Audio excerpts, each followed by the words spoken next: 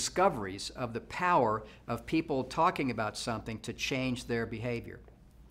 Lewin actually came up with a formula that a person's behavior, B, is a function of the person multiplied by their environment, the person and the environment.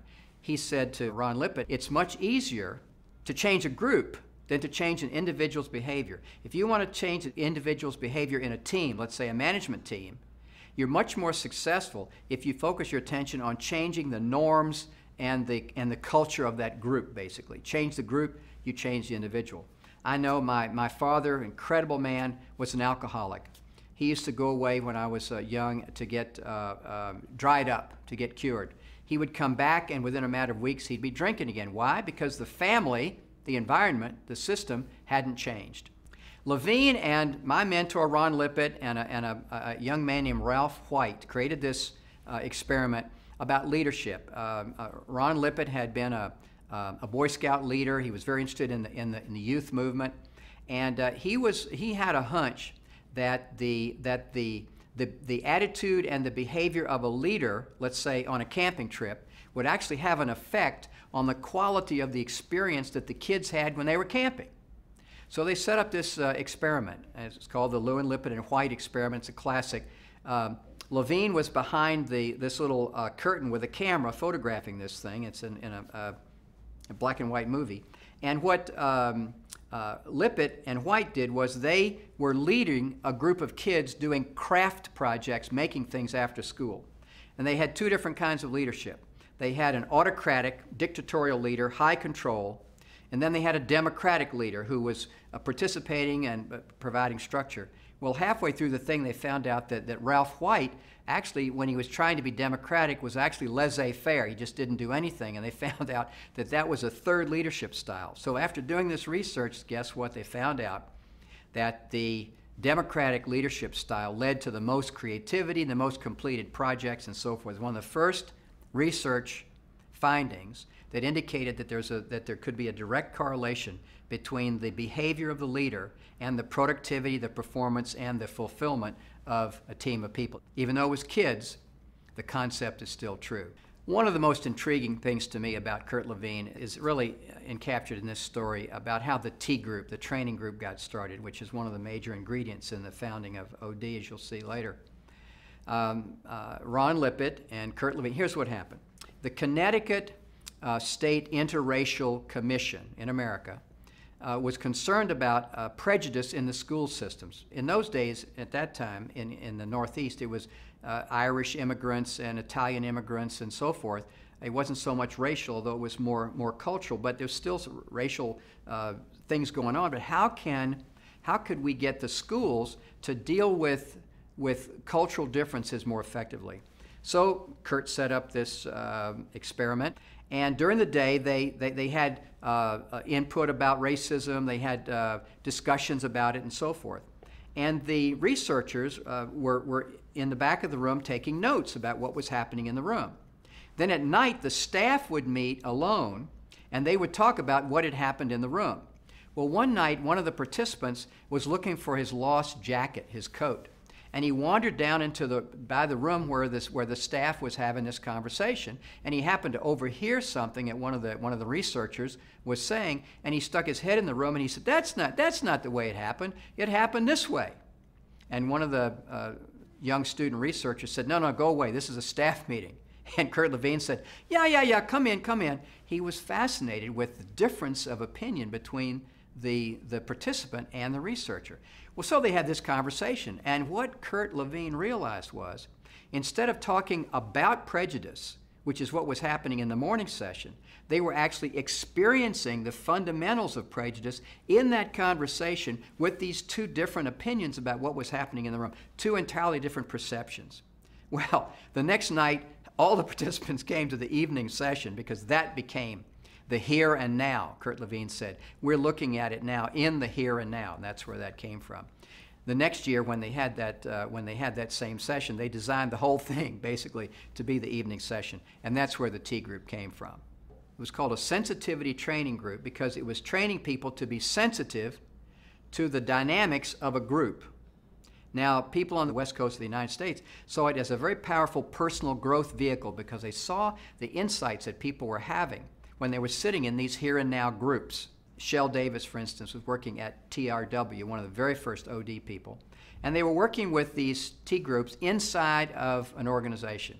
So they had the manager and the members of the team come, and they did a similar kind of here and now group with those very people. And they found out that when the people worked together as a team and shared the T group experience, then there was an impact on the organization.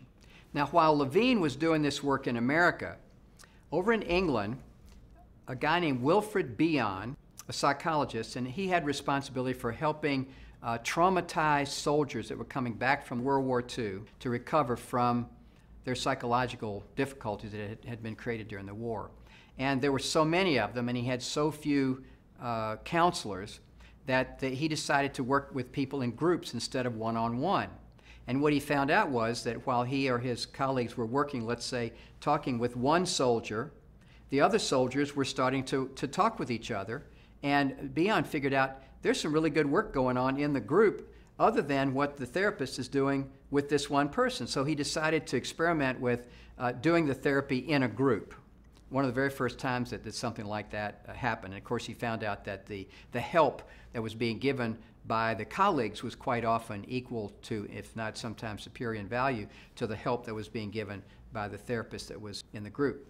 In addition to that, he helped the British Army. They were trying to figure out how to select the best officers for the British Army. And the procedure that they had involved a lot of tests and written tests and interviews and things like that. It took several days to go through, and somebody had to pore over the data and so forth. So Bion said, well, let's create a sort of a laboratory, a simulation, we would call it today. So they would put several of these people together, and they'd give them some kind of a task to accomplish, and they would simply watch what happened. And in a matter of a couple of hours, they were actually able to see the people that had the leadership ability without all the tests. So those were the first experiments in leaderless groups. They had a lot to do with that. Bion was the one who figured out that in those situations where the leader of the group was very strong and provided structure, that the members of the group responded. They would either fight, they'd either resist the leader, they would pair off, leave, check out in some way. But if the leader of the group focused, instead of talking at the people, began to focus on the process, what was happening in the room, then the members of the group began to focus on what he called work, the actual work that was going on there. Very powerful insights. A couple of his colleagues, Eric Trist and Fred Emery, made, I think, equal to the T group in its impact, this amazing discovery in the South Yorkshire mine.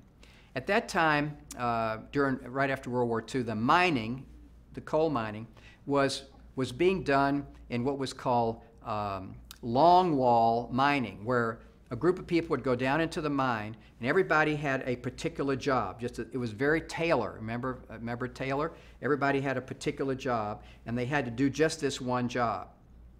And then they would leave, and the next shift of miners would come in, and they would have to spend the first half of their shift correcting the mistakes and figuring out what had happened with the last group of miners. Well, one of these miners went off to graduate school, and went to graduate school with Eric Trist, a guy named Bamforth. And Bamforth went back into the mines after he'd been at grad school for a while and was absolutely stunned at what he saw. The miners themselves, with the collaboration of a courageous manager, had changed the way they were doing it. And they were now doing what was called short wall mining, where everybody on the team did everything. Basically, the team was responsible for what happened in that section. It was kind of one of the very first examples of people learning everybody else's job. So they broke apart. They took Taylor's thing, which had everybody doing separate jobs, and they put everybody in the group doing, in a sense, sharing responsibility for what happened during the shift. Productivity, of course, just soared. So it was one of the very first examples of self-managed teams. Eric Trist apparently went down into the mine. Bamforth said to his teacher, "You've got to see this." Trist says, in a quote to Marv Weisbord, that he said, "I went down into the mine," he said, "I came out a different man." The last of the four big giants is a man named Douglas McGregor. I wish we had more time to go into the details. He is the one who came up with Theory X and Theory Y management. You maybe know the fundamentals that Theory X managers are those who believe that control is the solution. You have to coerce or motivate. It's up to the manager to figure out how to get people to do things, because fundamentally in Theory X philosophy, people are lazy. Go back to Taylor again, see? In Theory X management, people are lazy, irresponsible. They're going to try to get away with as much as possible. They don't want to work very hard and so forth. Theory Y theory of management says, you know what? Fundamentally, people are responsible. They want to excel. They'd like to do really well. They want to learn on the job. And these two management philosophies, if you put them side by side, they're still around today. Now, McGregor did his work, and he said, what would happen if people began to manage using Theory Y management philosophy? When he wrote his book called The Human Side of Enterprise, 1960, it just took the world by storm. It was quite an extraordinary piece of work. It was McGregor who invited Levine to come from Germany to MIT, interestingly enough, to the School of Engineering, not to the School of Psychology. It's fascinating to think of what might have happened to OD if its first sort of founding moments had been in the School of Psychology, which at that time was mostly about pigeons and rats and so forth. It was very Skinner, very operant conditioning. And instead, it was in the School of Engineering, which is about how can we make things work. It's fascinating how that happened. McGregor took a very practical approach. He was the one that came up with the whole notion of we've got to make this useful to large numbers of managers. So when his book came out, it just swept the country. Extraordinary, very, very powerful, sort of application-oriented giant in the field of OD.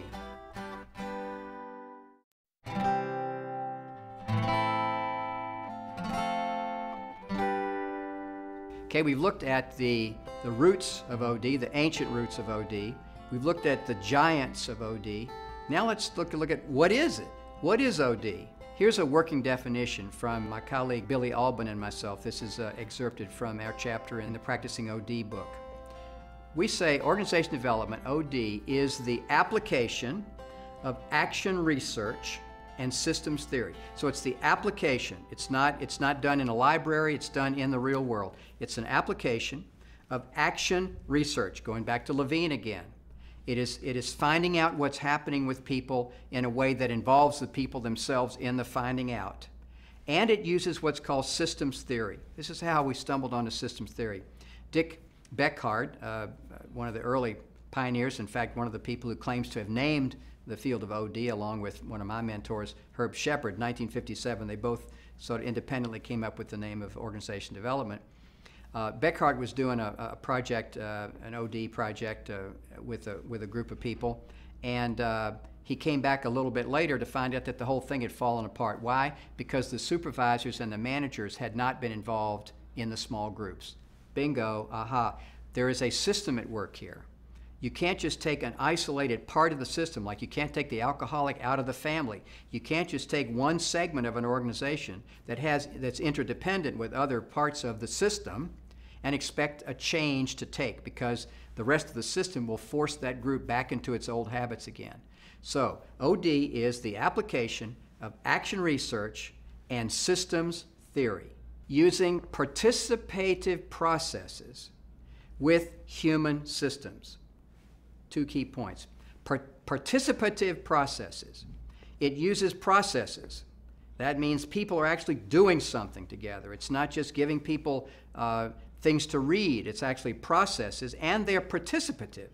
The people are actually, the people who need to be changed, let's say, the people who need to discover something are participating in it themselves.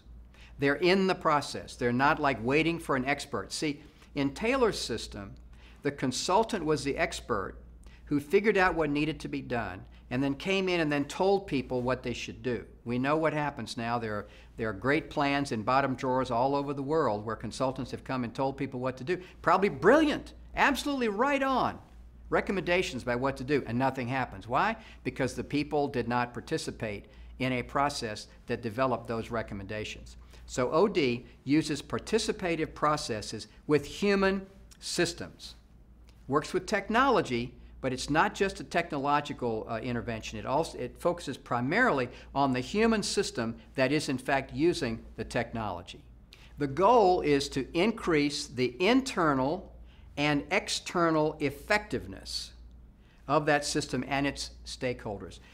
The goal is not to make people feel good. The goal is not to make people happy, although those are quite often the unintended consequences of a well-done OD project. That's not the focus. The focus is to increase the effectiveness internally and externally.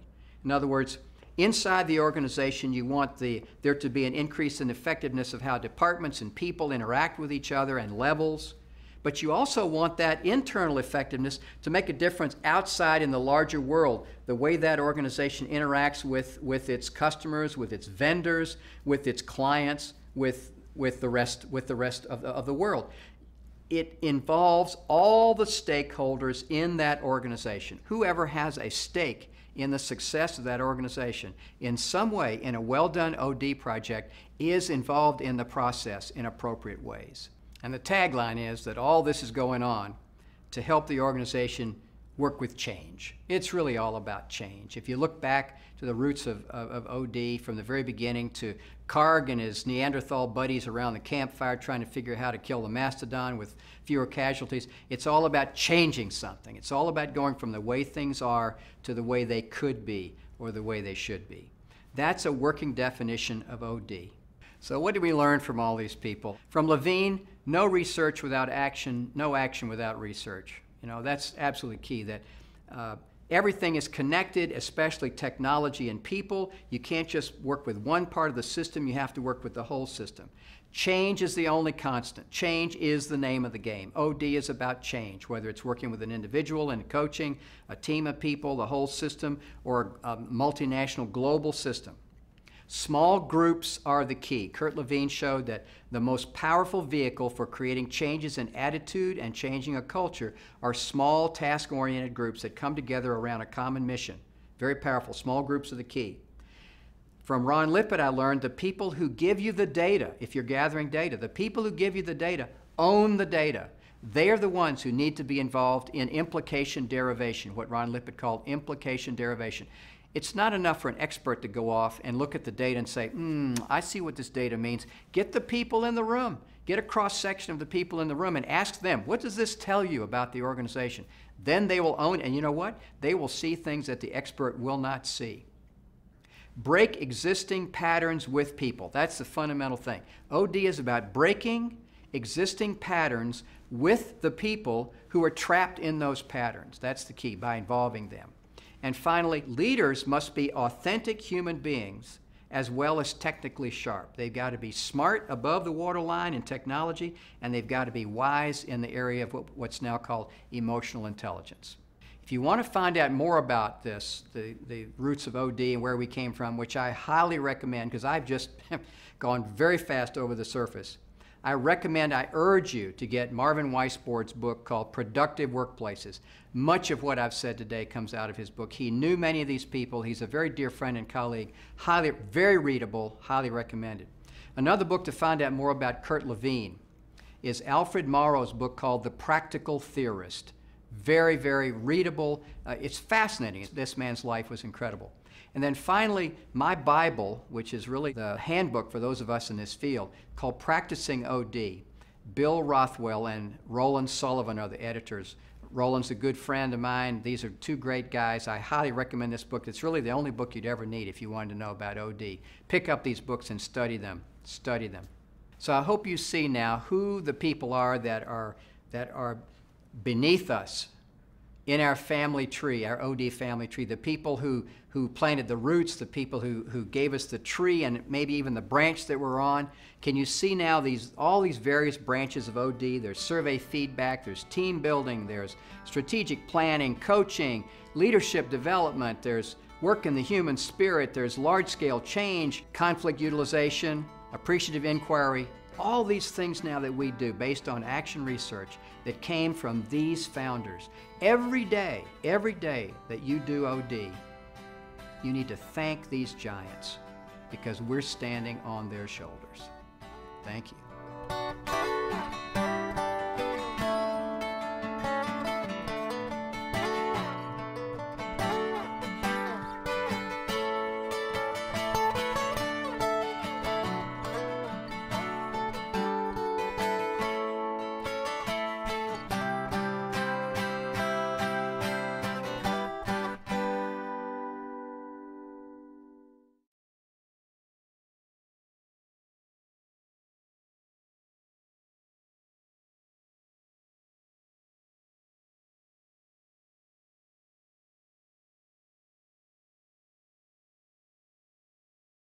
Well, greetings to all my friends and colleagues in Bangkok for the Asian OD Network meeting.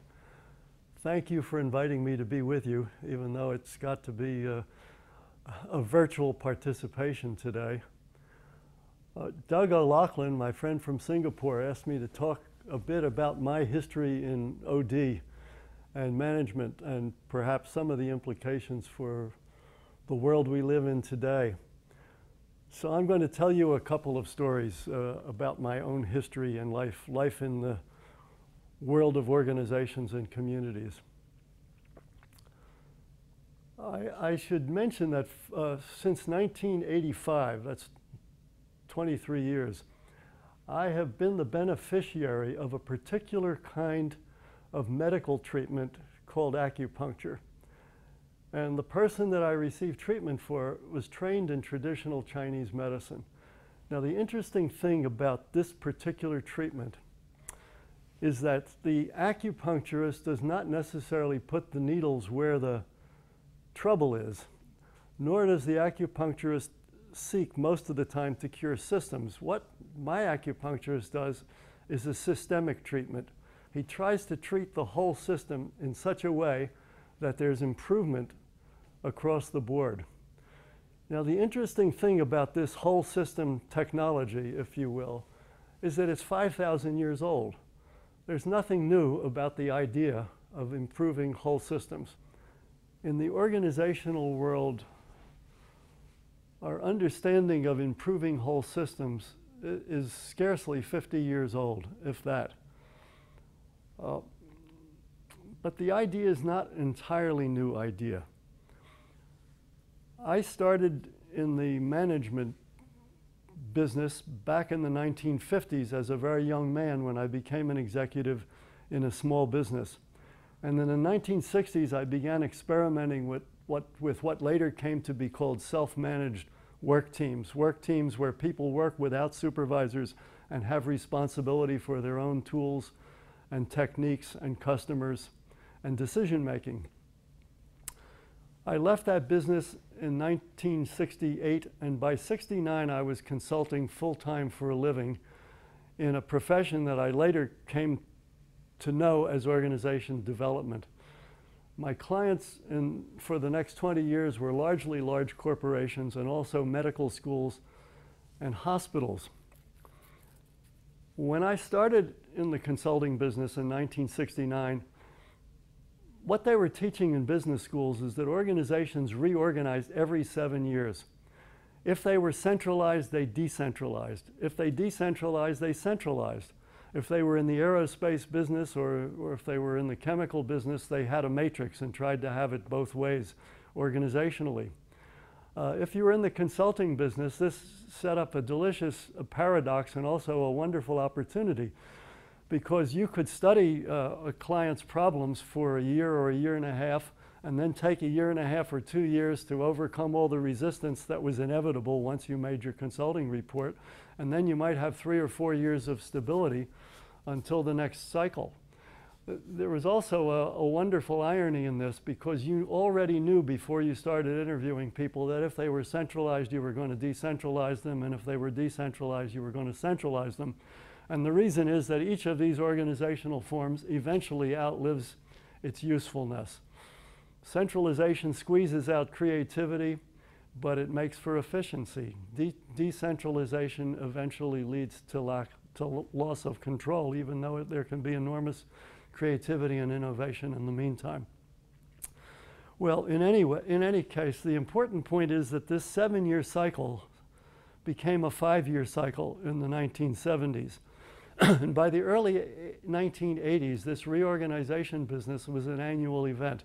And by the time I left full-time consulting in 1992, the pace was nonstop. There was no stabilization in systems anymore.